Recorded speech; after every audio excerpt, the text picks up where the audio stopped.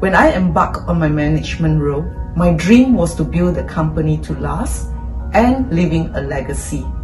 Success is demonstrated by the power in our people in creating clear market leadership positioning and creating the interdependence between three parties: our customers, our partners, and ourselves.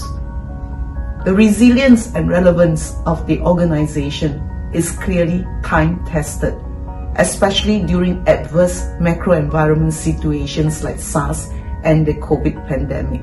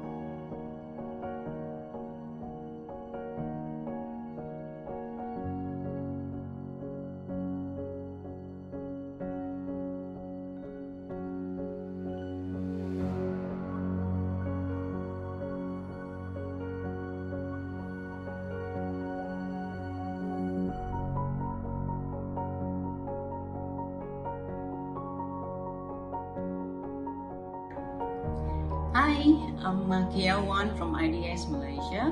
I'm very happy to say a few words on this special occasion.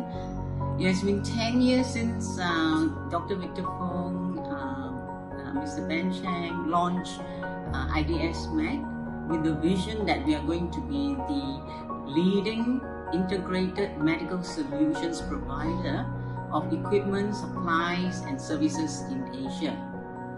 So to date, maybe we can say that from the original 3 countries, Malaysia, Singapore and Indonesia, we are now in a total of 9 countries. But most significantly is the transformation from a traditional distribution service or business to a solutions provider offering a comprehensive range of equipment and services. I'm proud to say that today we are recognized, in fact we are well recognized as IDS as a brand in the healthcare industry by both our customers and our principals. So well done everyone, and a happy 10th anniversary.